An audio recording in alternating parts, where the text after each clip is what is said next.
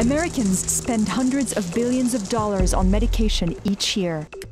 To keep up with an ever-growing market, pharmaceutical companies are outsourcing a large number of their clinical trials to clinical research organizations, or CROs.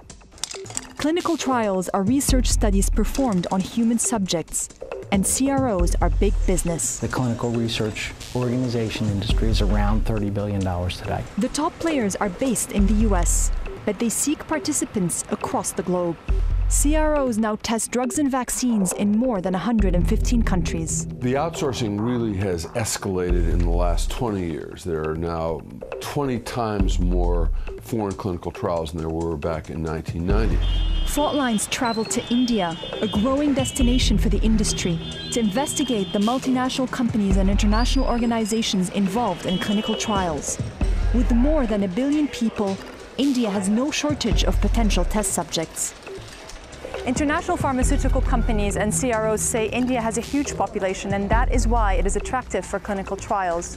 But what they don't tell you is that India also has huge poverty and a growing gap between rich and poor. And conducting clinical trials within such a context will raise serious ethical issues.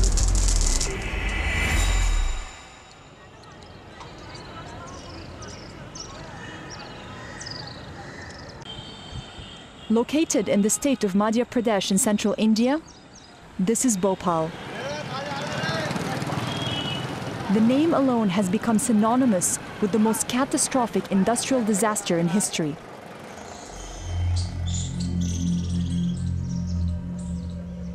Poisonous gas leaked at a pesticide factory belonging to Union Carbide, an American company now owned by Dow Chemical. This is the site where the Union Carbide gas disaster happened in 1984, and the community was traumatized. Thousands of people have died, and hundreds of thousands continue to be affected every day. They have all sorts of chronic diseases. Cancer is a problem, diabetes, the water is contaminated. Now, the US corporation has built a hospital to treat those who have survived the gas leak, but it's now becoming clear that that hospital has also become a site for clinical trials. Lakshmi and her late husband Shankar Lal lived within a few blocks of the factory when the leak happened. तो सोते सोते एकदम उठे तो देखा तो बाहर जनता भाग रही थी उनको जब गैस के दूसरे दिन ना बाथरूम में खून आने लगा था. Shankar's health never improved. The last time he got sick before passing away in 2008, he went to Bhopal Memorial Hospital and Research Center, the hospital built for the survivors. गोली दवाइयाँ दी उन्हें. बोलने लगे ये 3 महीने छुट्टी हो गई तो बोलने लगे ये 3 महीने तक खाना खा के फिर पन्नी गोली वापस करना, पन्नी वापस करना हमको कागज. हम कि इसका क्या करोगे आप? तो कहला नहीं वो कंपनी हमें वापस भेजना पड़ती है. The pills were ticagrelor, a medicine for heart attacks and strokes that was being tested for approval in a number of markets, including the US. AstraZeneca, the pharmaceutical company that makes the medicine, ran the trial in 43 countries. While there's no evidence linking Shankar's death to the pills, Lakshmi says her family had no idea Shankar was participating in a clinical trial. Lakshmi says she's kept all the papers from the hospital, but one thing she does not have is a consent form.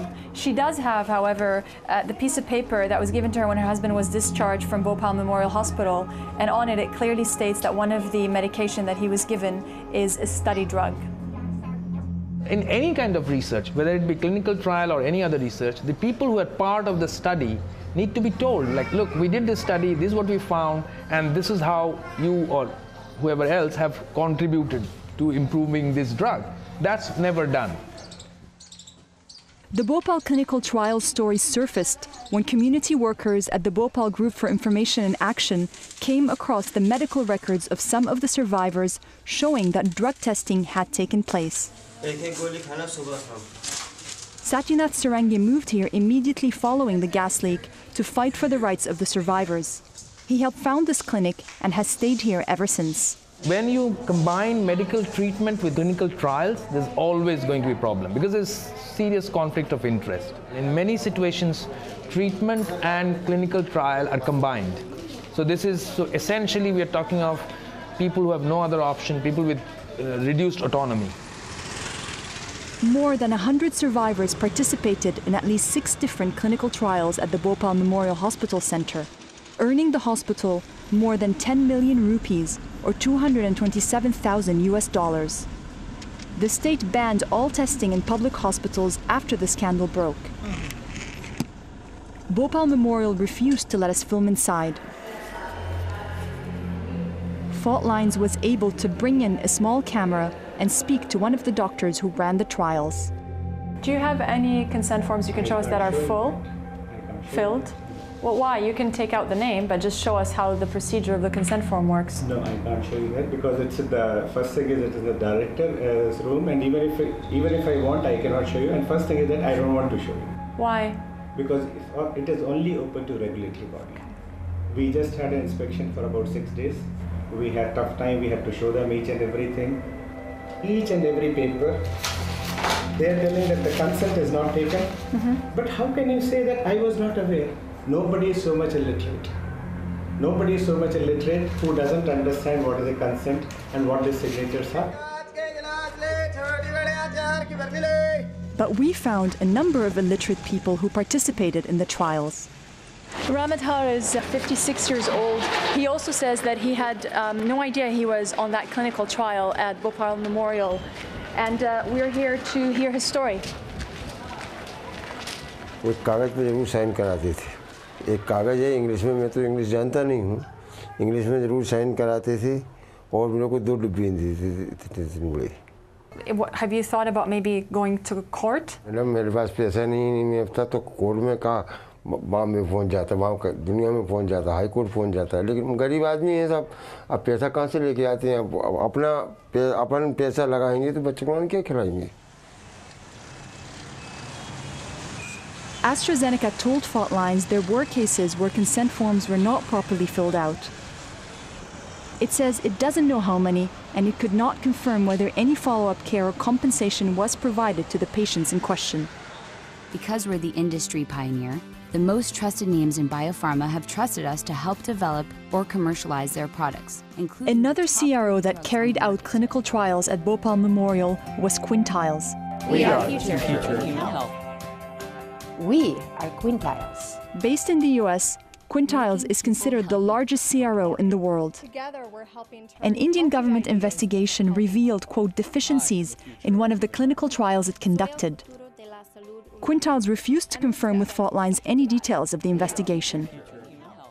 One US company makes people sick, and then the US pharmaceutical companies, which have very close ties, if they're not themselves chemical corporations, another US pharmaceutical company comes and tests its drugs. So we feel as if India is increasingly becoming like a colony of US corporations. Back in the US, corporations engaged in clinical trials are represented by the Association of Clinical Research Organizations, or ACRO. The group strongly advocates for the globalization of clinical trials, claiming they need access to large populations outside of the US in order to create new medicines and vaccines. Were you able to meet with one of the pharmas? Doug Petticord is the executive director. He says informed consent or the agreement to participate in a clinical trial should be consistent across countries, be it in India or the United States. Their physician has an ethical and a regulatory responsibility to ensure that their informed consent is a positive and valid one. Does that always happen? It's an issue throughout the world. So you're fully confident that the companies that you represent, the companies that are operating in countries like India, are conducting business to the highest ethical order? I think all of our companies are indeed committed to standards of work that are the same in India as in the US or in Europe. Those standards are supposed to be monitored by the most powerful watchdog in the US, the Food and Drug Administration.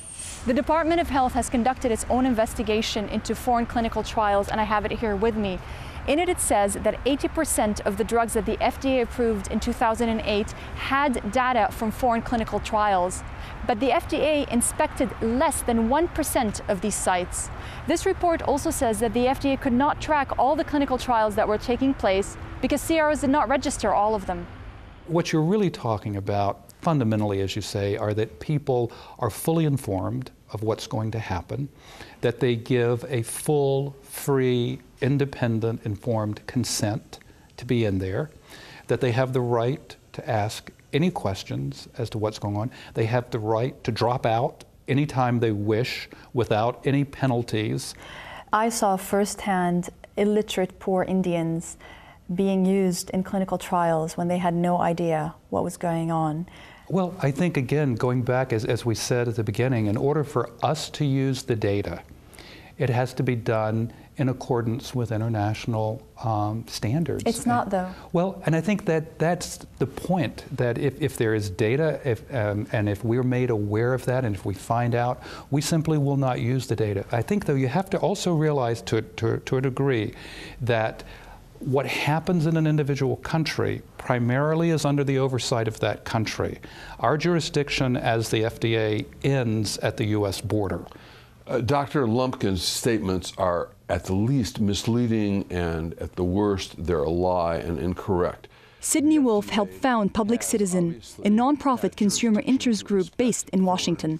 The FDA has obviously had jurisdiction to inspect foreign drug manufacturing facilities. They have inspected foreign clinical trials. Is he saying that they're doing it illegally, or he's really trying to cover up the fact that they haven't been doing enough of it by saying they don't have jurisdiction? The FDA says it's opening offices in a number of countries to train local regulators. They now have 11 of their personnel on the ground in India. If there is an effort made to train and do capacity building, it's a positive thing, but that still does not measure up to the quantity or the amount of problem that we have. Dr. Amar Jasani oversees a medical ethics research center in India. His organization catalogs violations and monitors clinical trials across the country. Unlike, say, in the developed countries, where a lot of safeguards are provided to the people who are in the clinical trial, we don't have those safeguards ensured because the regulatory agencies are almost dysfunctional. They are not able to inspect, they don't have funds, they don't have inspectors, and there's a lot of corruption within the system. CROs and pharmaceutical companies often pay doctors for every participant they sign up. Some Indian doctors say this creates a conflict of interest because doctors are working for both the pharmaceutical companies and their patients. See, a doctor's first duty is towards his patient. It is not towards industrial. Dr. Dilip Maideo used to conduct clinical trials at a private hospital in Mumbai. He decided to stop because of the alleged corruption he says he witnessed. There are stories when kickbacks have taken place earlier in form of, appliances given free of cost to the doctors, even cars being given, and so on and so forth. And moreover, but some sponsorship for a non-clinical meeting also. What does that mean? Non-clinical meeting is a meeting which just go and enjoy. It's not a foreign jaunt which you have to necessarily attend a conference also. It is just a holiday that is totally sponsored. This was one of the few CROs that allowed us to film an ongoing clinical trial, as long as we do not reveal the identities of the participants. Based in Mumbai, the CRO says for this trial, it pays people per milliliter of blood that they lose. They receive more money when the drugs have serious side effects. Off camera, staff told us that 95% of the participants are poor. The other 5% are university students. One of the reasons that companies go to these other countries is they know that the patients are desperate. They have no medical care. Oh, I will gladly experiment with anything because at least I'll get treated. This is not the kind of circumstance that could be described even remotely as informed consent. There's an element of coercion because people are being told, do you want no medical care or are you going to participate in the experiment? Oh, I'll do the experiment because otherwise I'm not going to get anything. For many Indians, healthcare is out of reach. At least 1 million people die every year due to a lack of adequate healthcare. 700 million have no access to specialists. Drug testing in India brings together a complex web of international NGOs and multinational corporations. In order to understand the origins of the next story, you need to begin here, in White House Station, New Jersey, the headquarters of Merck & Company, one of the world's largest pharmaceutical companies, with global sales of $46 billion in 2010. In 2006, the FDA licensed Merck's Gardasil, the first vaccine for HPV and cervical cancer prevention. But since Gardasil's launch, sales have steadily declined, from $1.5 billion in 2007 to $988 million in 2010. Before sales began to slump, Merck teamed up with PATH. Based in Seattle, Washington, PATH is an international nonprofit organization focused on public health policy. Merck and GlaxoSmithKline, another pharmaceutical company, donated the vaccines to PATH. And with a $27.8 million grant from the Bill and Melinda Gates Foundation, PATH created what it described as a demonstration project that launched in Peru, Uganda, Vietnam, and India. India has a quarter of the world's cervical cancer. There, PATH vaccinated thousands of young girls to see how the two drugs fare. The goal was to make the vaccine part of India's national healthcare system. The states of Gujarat and Andhra Pradesh were chosen.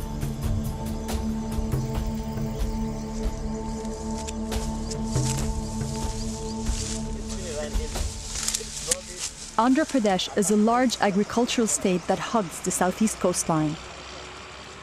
It's known as the Rice Bowl of India. Mangoes, hot peppers, and cotton are all grown here. With an estimated population of 80 million, it's India's fifth largest state. Kudumula Venkatama is a farm laborer in a small village in Andhra Pradesh's Khammam district. Her daughter Sarita attended a boarding school a few hours away. She says that when her daughter came home from school for a vacation, something wasn't right.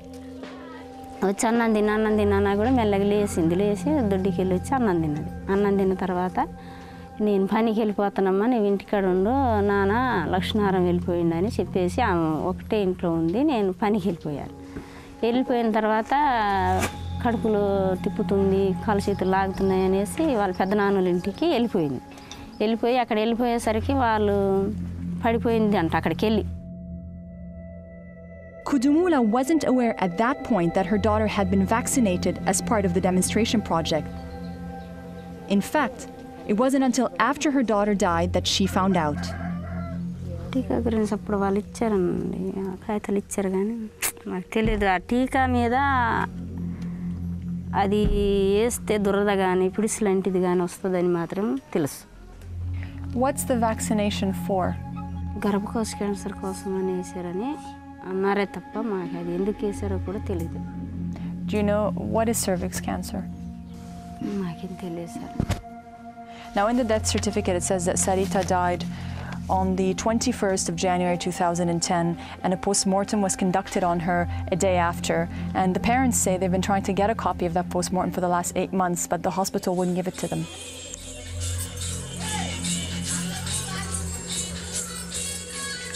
This is the girls' school that Sarita attended.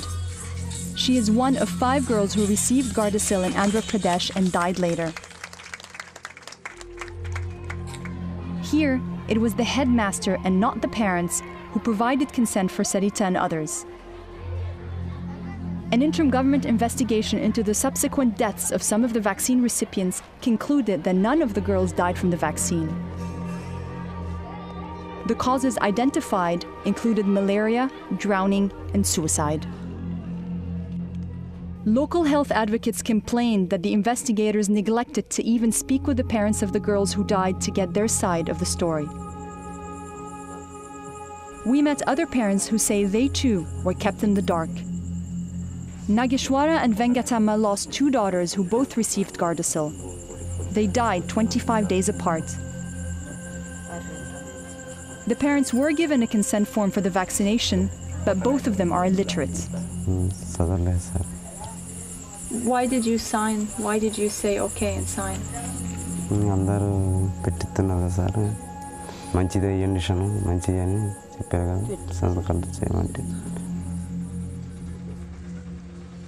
Merck refused to clarify the terms under which it provided PATH with the free medication.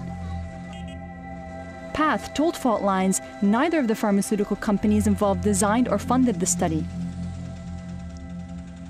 Both claim that there has never been a single death associated with the vaccine. PATH also says it provided strong guidelines on informed consent and used visuals to help parents understand the project. The pamphlets we saw were heavy on text. The project was suspended by the Indian government just weeks before it was completed. The interim government report concluded that, quote, since there was no malintention, no responsibility can be fixed on one person.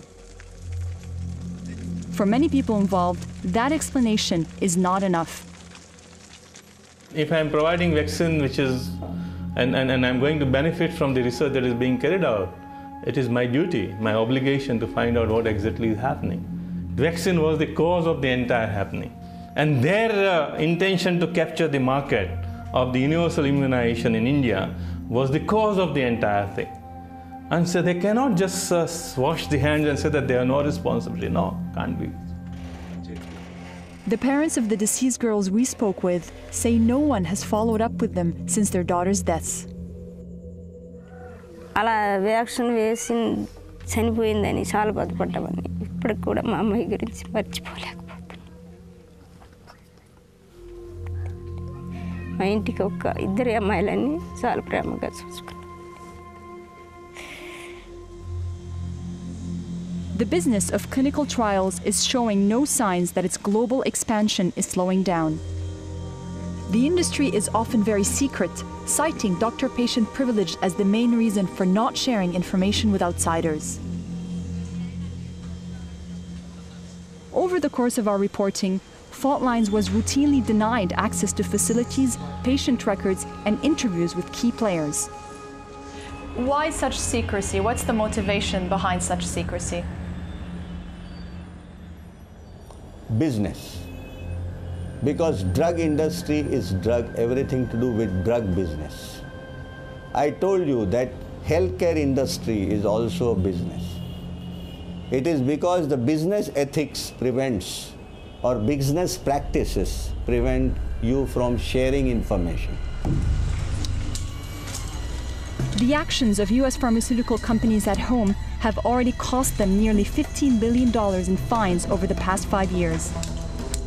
For violations that include selling drugs that fall short of FDA standards and enticing doctors with perks and financial rewards in exchange for promoting their product. Now, the U.S. Department of Justice is conducting an industry-wide corruption investigation into overseas clinical trials. According to lawyers familiar with the case, there have been high-level discussions within the Department of Justice about payments made by clinical research organizations that violate the Foreign Corrupt Practices Act. FBI agents and federal prosecutors are examining payments to assure that foreign officials are not being corrupted or bribed. So if trials are to be conducted, and there cannot be 2 standards of trial. I mean, if trials are conducted in one way in the US or in the developed countries, the same way has to be followed, the same code has to be followed. And here we find very, very clearly a racist policy. When we're trying to develop new drugs to treat people, we can look at 350 million people in the United States, or we can look at 7 billion people in the world. The numbers are enormously compelling. The doctors and investigators in the foreign companies are more desperate for money. The people in these foreign countries are more desperate for medical care and for money. The ethical oversight of clinical trials in these countries is less than it is in the United States. The idea of their being inspected by the United States government is much less than it would be here. So it's ideal, and I think they are exploiting the third world enormously.